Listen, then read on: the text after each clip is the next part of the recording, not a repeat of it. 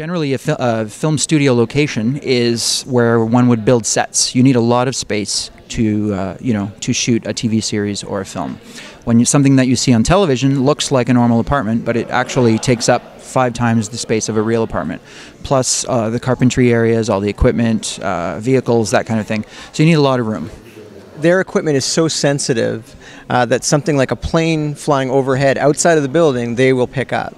Heavy equipment, heavy truck driving by, things like that, they will pick up. So a true soundstage will, its acoustics are perfectly attuned for actually no sound coming from the outside. The film industry is definitely booming up here. There's a lot of interest. There's a lot of films and television that will be developed in the coming years. We have raw space here that can host a lot of different productions, large and small, both television and film.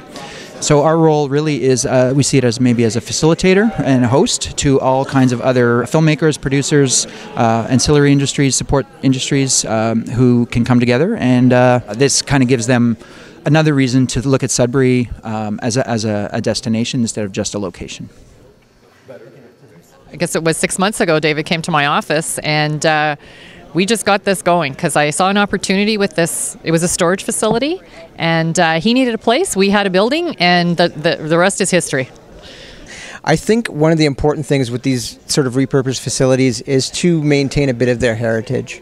Coming into this, David and Pierre really gave me a lot of leeway when it came to the design of the facility, and part of that is reusing the materials. So you have things like the puck nicks and everything and all that I think us as Sudburyans would really identify with when we see it.